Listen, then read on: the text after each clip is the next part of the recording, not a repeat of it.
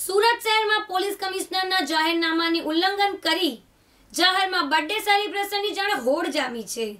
અગાઉ શહેરના પોસ્ટ વિસ્તારમાં કાયદાનું ઉલ્લંઘન કરી બર્થડે સેલિબ્રેશનના વિડીયો સોશિયલ મીડિયામાં વાયરલ થયા બાદ હવે કોટ વિસ્તારના વિડીયો વાયરલ થયા છે।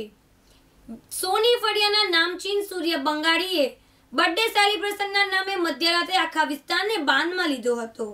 300ના ટોળા સાથે હોહા કરી ઢોલ નગારા અને આતશબાજીના ધૂમ ધડાકા સાથે જમ્બો કેક કાપી રિસ્ટરનો તાઇફો કર્યો હતો।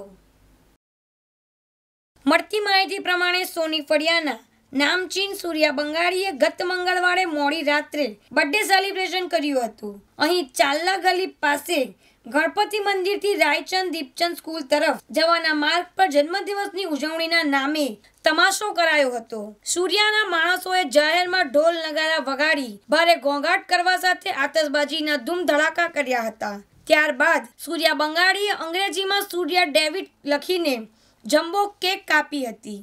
વળી પ્રતિક બંટી સંજય મોહિત સહિતના યુવકોએ તો જન્મદિવસની ઉજવણીમાં ભાન ભૂલી જઈ હાથમાં આતશબાજી ફોડી હતી।